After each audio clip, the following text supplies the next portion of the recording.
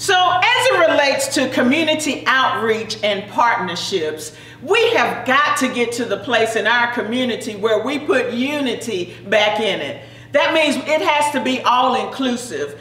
And in order for that to happen, we have to be intentional about bringing everybody to the table by providing programs and activities that allow us to celebrate our various cultures in this city. So one of the things that I want to propose as your next mayor is what I'd like to call the Cultural Affairs Community Initiative.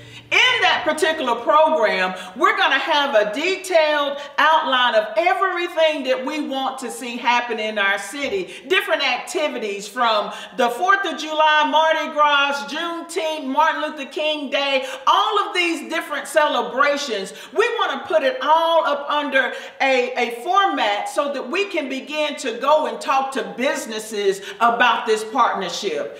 It becomes very stressful on the city council to figure out how we can pay for these things. And so as your mayor, I would be committed to going to businesses, building that relationship, and actually selling them on the fact that we're all in this together. They would have an opportunity to have their business recognized throughout the year at every single event. And then on top of that, our community can come together. You see, we got to put unity back in community. And when that begins to happen, we'll begin to come to a place where we can begin to look beyond each other's faults and appreciate our differences.